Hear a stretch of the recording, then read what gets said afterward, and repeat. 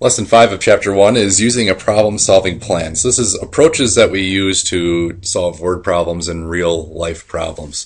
So we're going to read a problem and make a plan to solve it, and then we're going to solve that problem then, and then look back and see if we got it right.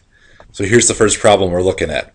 We're going to read the problem and then make a plan here. So you run in a city. Short blocks are north-south and then are 0.1 miles long.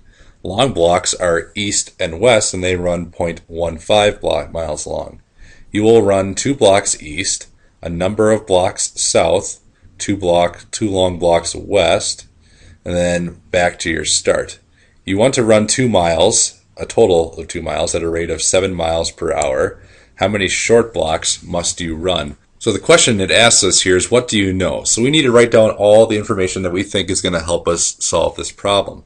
We know the length of short blocks. Short blocks are 0.1 miles. We know the length of the long blocks. Those are 0.15 miles. Let's see, we know how much we've run with the long blocks, right? We've done 2 long blocks west. We've done 2 long blocks east. Remember, the long blocks are east and west. So we've done 2 of these and then 2 of these. So we've done a total of, we've already run 4 long blocks. And let's see, we want to run a total distance of 2 miles then.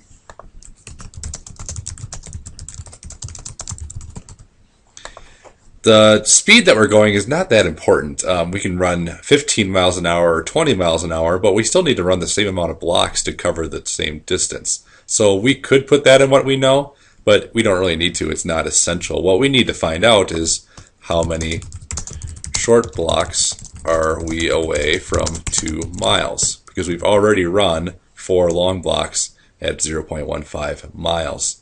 So if we're going to solve this then, we need to say 4 long blocks times 0.15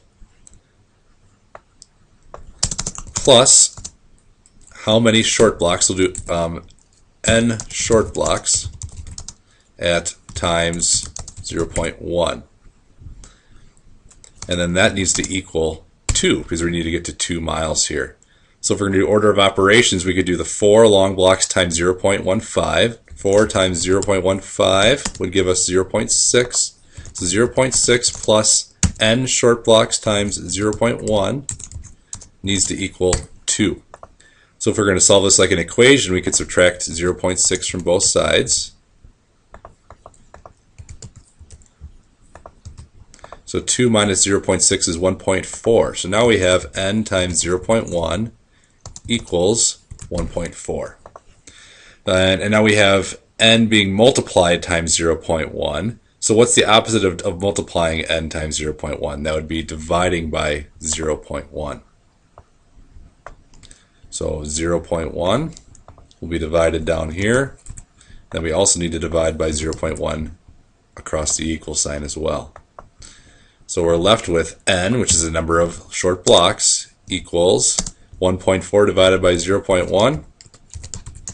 That equals 14. So n equals 14. So that's 14 blocks we need to run to get to 2 miles, because we've already done 4 long blocks at 0.15. But to be sure, let's plug this into the equation and see if we got it right. So this is what it should be. We should be running 4 long blocks at 0.15 miles, and then we need to add 14 short blocks at 0.1 miles, and that needs to equal 2. So 4 times 0.15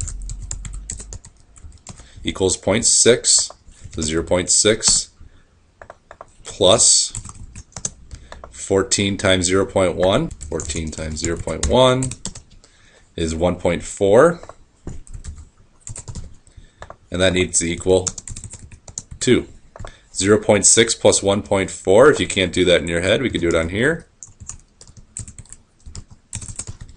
And that equals 2. So this is a very true equation. We need to run 14 short blocks.